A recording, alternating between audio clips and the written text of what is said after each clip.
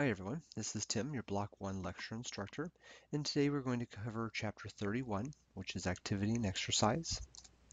The learning outcomes for this PowerPoint are going to be: use proper body mechanics when providing patient care, compare the effects of exercise and immobility on the body, describe activities to promote fitness and health, identify patients at risk for immobility, concerns, or activity intolerance, develop a plan of care for patients with impaired mobility or activity intolerance, implement measures to promote activity and exercise, which are going to include positioning, moving, transferring, and ambulating patients, use mechanical aids to properly move your patients, and finally, describe how to properly use mobility-assisted devices. So for activity and exercise, this involves mobility. It's the interaction of bones, muscles, and nervous system. It involves body mechanics, which is the way people move. This will include body alignment, balance, coordination, and joint mobility. So for body alignment, we have body alignment or posture is an important aspect of good body mechanics. Proper posture maintains the natural curves of the spine and normal functioning of the nervous system. And if you look on page 753, posture problems are caused by accidents and injuries and falls, careless sitting, standing, or sleeping habits, excessive weight, foot problems or improper shoes, negative self-image, and occupational stress. And so for balance, for the body to be balanced, your line of gravity must pass through your center of gravity, and your center of gravity must be close to your base of support. So if you look on page 754, figure 31-4, with a wide stance, the center of gravity is closer to the base of support, and with a narrow stance, the body is less stable. So I think that's a pretty good picture of the ability to balance yourself is to have your feet at a wide stance. So it kind of gives you more support and balance. So we also have coordination, and we also have joint mobility. We have range of motion, which is the maximum movement possible. We have active range of motion, which is movement of the joint through the entire range of motion. Then we have passive range of motion, which is moving joints through the entire range of motion, but with help. And I think that's it. So principles of body mechanics, to move your body without causing injury, you need proper alignment, you need wide base of support, avoid bending and twisting, squat to lift, keep objects close when lifting, raise the beds. I think this is probably the biggest thing that nurses do as far as a disservice to themselves is you go in the room, you either do an assessment, an IV, or NG tube, Foley catheters. There's a million things we do all day long that if we just raise the bed to our level, it would keep us from having to bend over all day long. That puts a lot of stress on your back. So keep this in mind when you're doing clinicals. When you're doing anything, just raise the bed. It's going to save your back. I've been a nurse for about 10 years, and I just never really believed it. And I thought, you know what, I'm young and I'm strong, I should be able to do it. But 10 years later, my back's not killing me, but I think it probably would be a little less sore if I raised the bed a lot. You want to push instead of lift. If you're moving your patient from either the bed to a gurney or you're repositioning your patient, it's easier to push than it is to actually pull.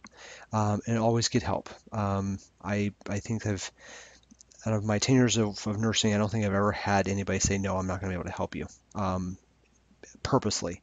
But I think if you find somebody just to kind of help you real quick, a lot of times people will just do that for you. We have exercise. There's contraction and relaxation of muscles, increases muscle tone and strength. And as far as working out, I actually wrote down 150 to 250 minutes, which turns out to be 2.5 hours to 4 hours of exercise a week. For moderate and vigorous intensity exercise is recommended.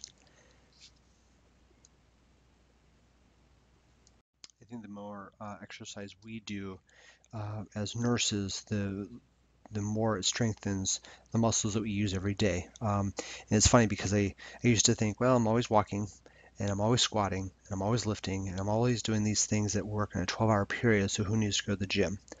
But I also think that if you actually go to the gym and not necessarily work out to become muscular and strong and big and bulky and all other stuff, but I think if you actually, lift to become stronger, do exercises and range of motions and stretches and things like that, I think that it makes you stronger so you can do your job better and last longer. Because let me tell you, nursing, I love my job. I love helping. I love doing my patient care, and I love doing what I do, and I just do it because I need to. But I think that exercising and lifting and making yourself just physically stronger allows you to do it better for a longer period of time. So I think it's important. So there's types of exercises. There's isometric, which is muscle contraction without motion. There's isotonic, which is movement of the joint during the muscle contraction. According to the book, and I think this is probably the easiest way to remember it, it's really just free weights. We've got isokinetic, which is variable resistance. This is the machines you would use at the gym. When I go to the gym, I like to actually use the machines because they're a little more stable. I can read a direction, it tells me how to do it, and I just do it. With free weights, in my gym, usually it's a separation. In fact, the floor is separated.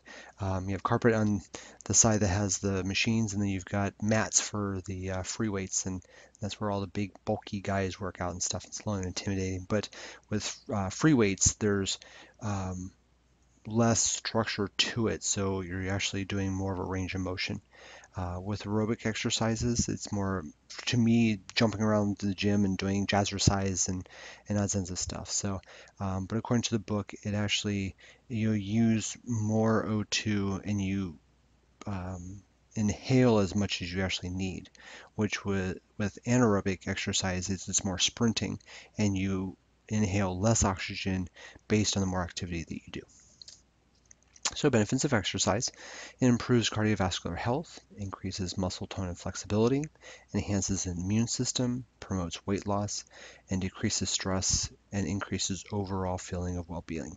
Um, I try to go to the gym at least, every other day or at least a couple times a week. I'm not a fanatic about it. I'm not, I don't jump in the car and drive as fast as I can to get to the gym.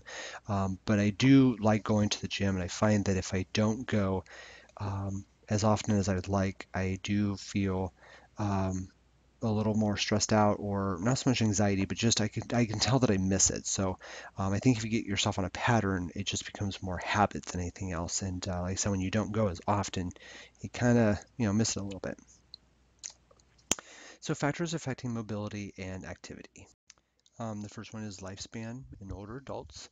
And if you go to page 716, your volume 1 book, teaching your older adult patient about increasing physical activity and exercise, the benefits for the older adult, I think these are pretty important.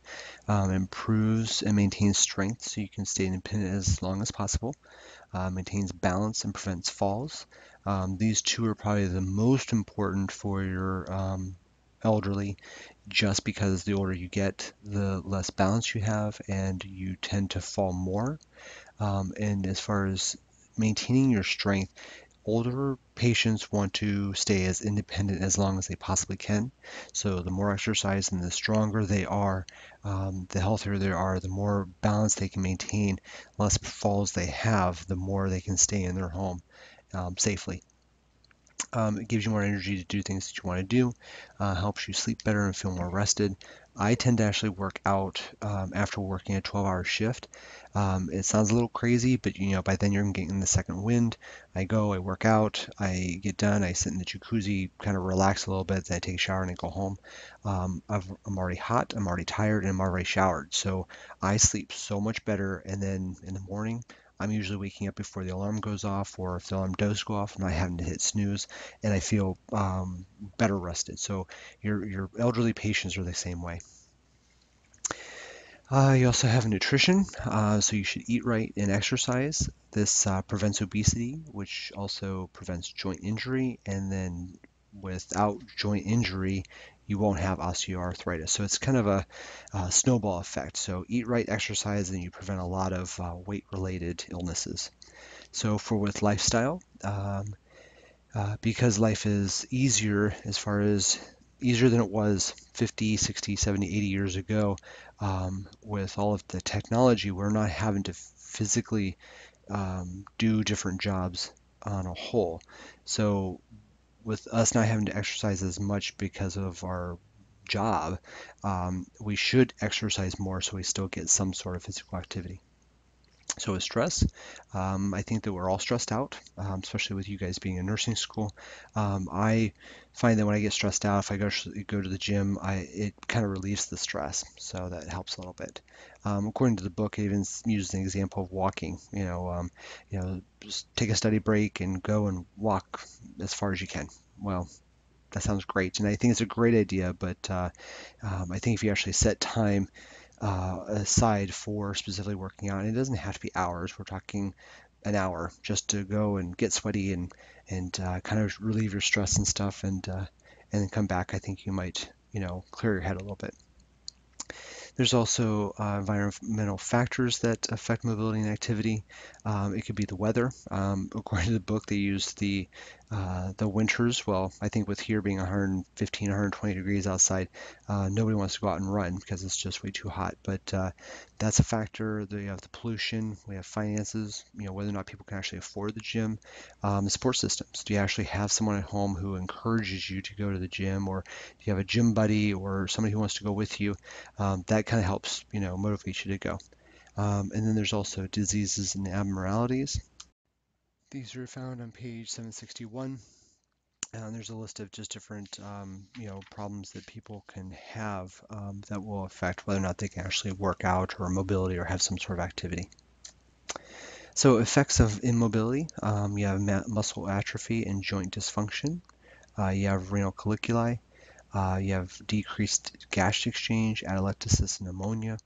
I think that the more exercise that, whether it be your patients or yourself, do, the more it expands the lungs, causes you to take big, deep breaths, promotes gas exchange, but it also prevents the pneumonia. I think that you'll find that, I'd say the majority of the patients that you have that have contracted pneumonia based on immobility or surgeries or things that don't really get them out of bed, um, it's because of that they get pneumonia. So we have venous stasis and increased coagulability, deep vein thrombosis, DVTs.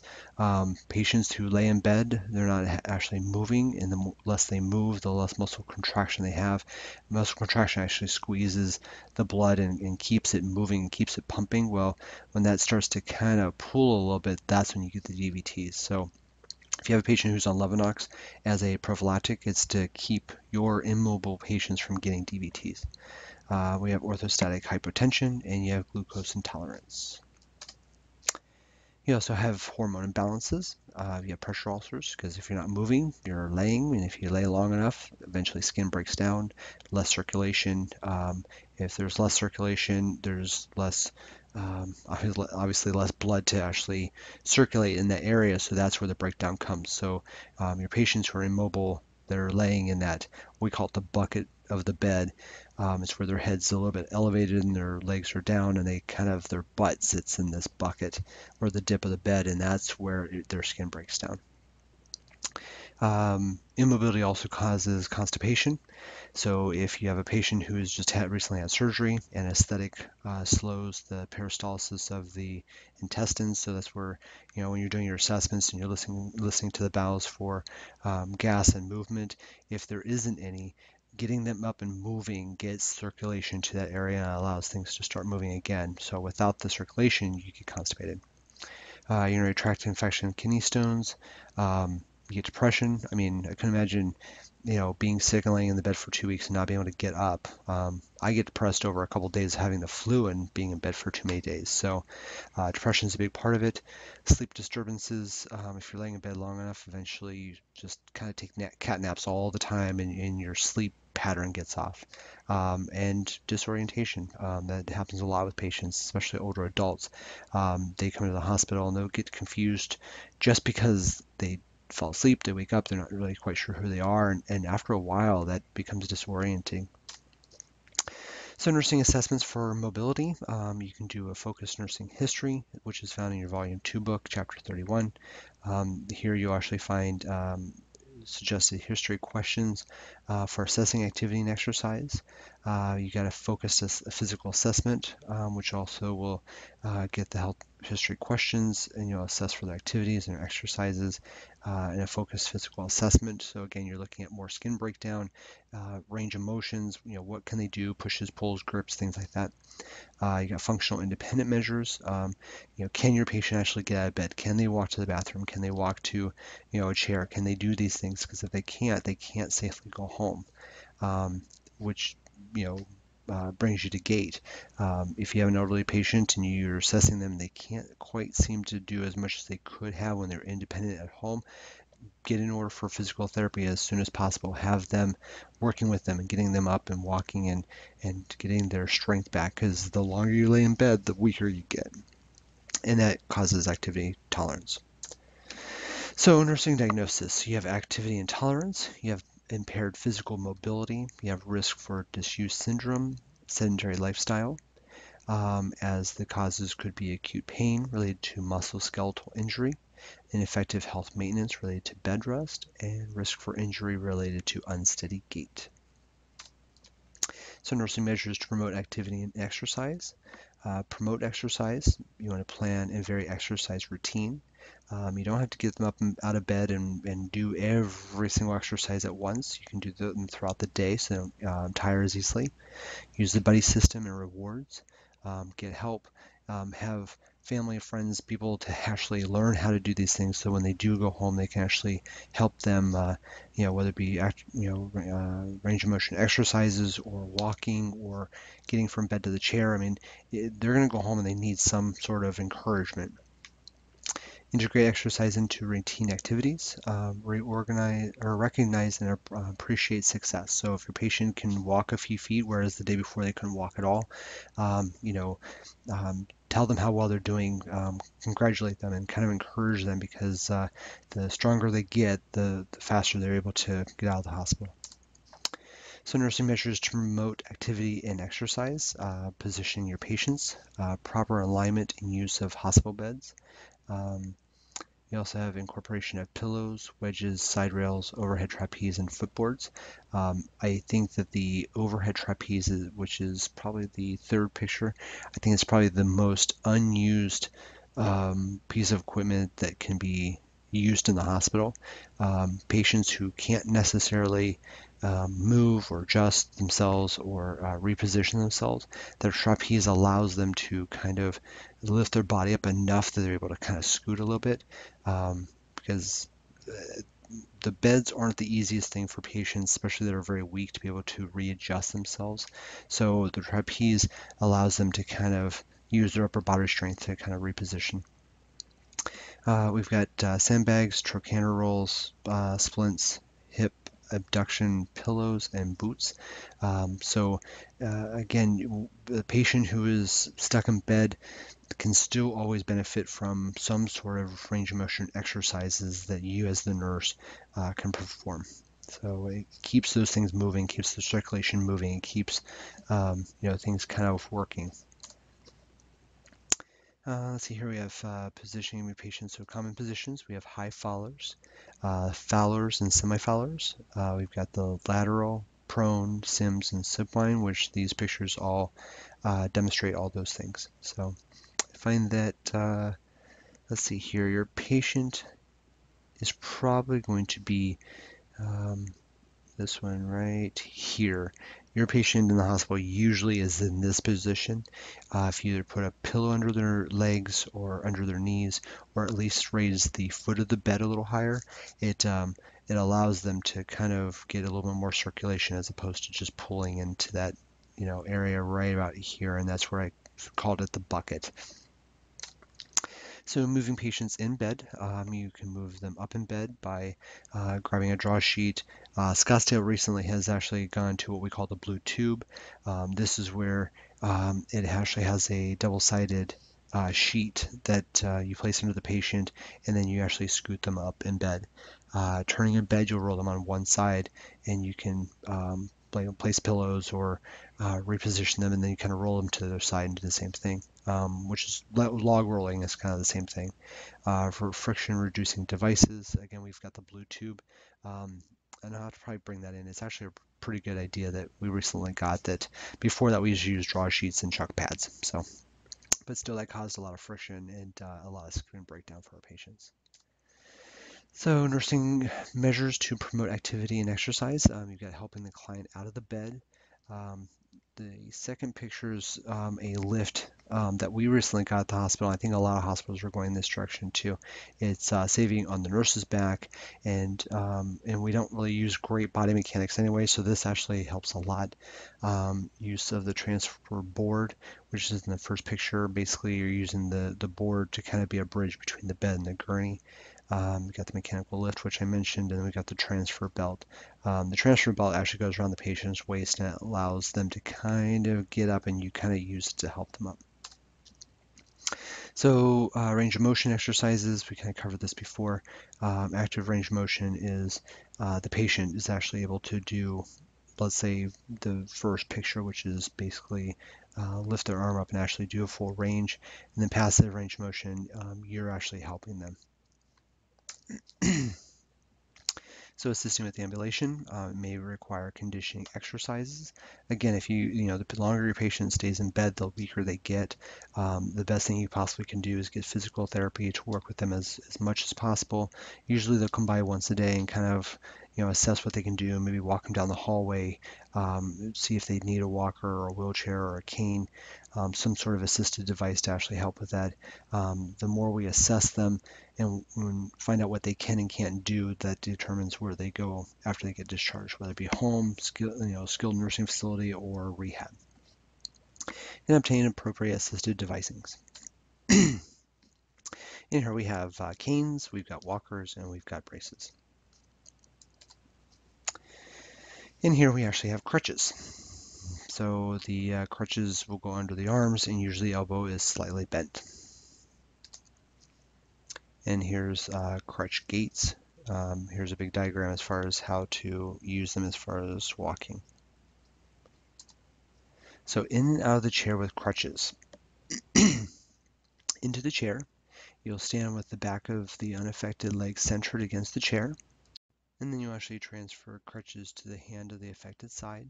Grasp the arm of the chair with the unaffected side, lean forward, flex the knees and hips, and lower into the chair.